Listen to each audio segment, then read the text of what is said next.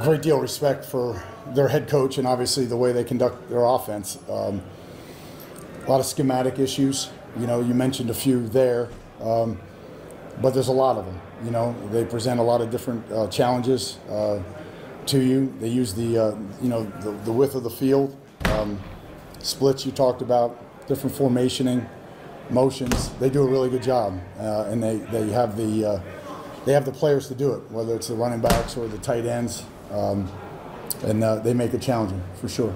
Yeah, they're really good against the run, and they do a great job of kind of outnumbering you near the line of scrimmage and making sure they've got guys in positions to make plays.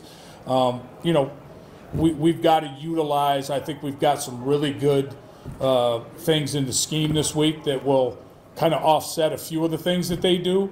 But it comes down to blocking people, locking on people, finishing blocks, and then running backs and/or quarterback finding holes and making big plays. And I think we'll continue to do that in the running game. That's got to be kind of who we are and what we are until we continue to grow this passing game to the point where we kind of get it off the ground a little bit more. That's going to have to be what we lean on.